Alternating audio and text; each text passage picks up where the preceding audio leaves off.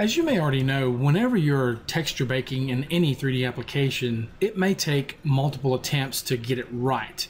And in 3D Coat, it's no different. Whenever you have a voxel object in the scene, then go to the retopple room and either import the original low poly mesh that you may have modeled in another application, or you've constructed a mesh here from scratch and you have your UVs set up and ready to bake.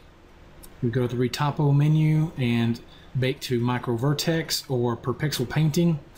You would go over into the paint room and inspect the result. I'm going to hide the voxel object so it's not showing through.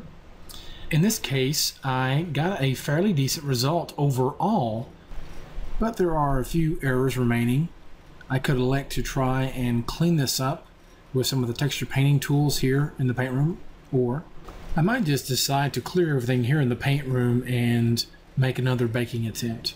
Maybe change the bake settings, go to the retopple menu, go to bake scan settings, and you can adjust the inner and outer cage and so on.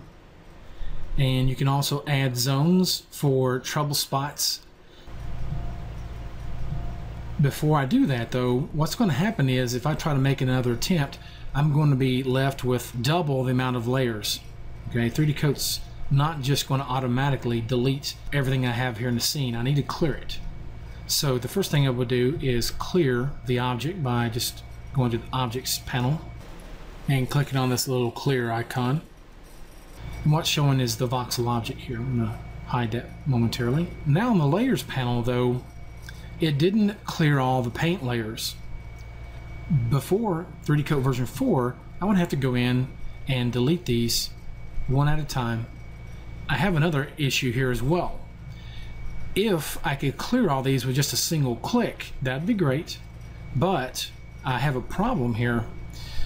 I did some vertex painting on this voxel object, so these layers I actually want to keep intact. I don't want to delete these, but I do want to delete all those that were a result of a failed, baking attempt.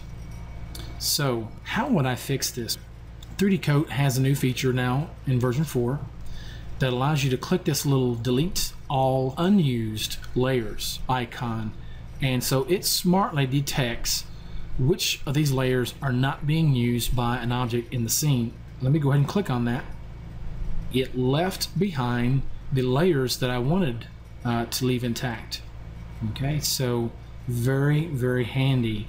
This means whenever you need to make an attempt, all you really need to do is just delete the object, come over to layers, and just click on the little delete all layers button, and you're ready to start again.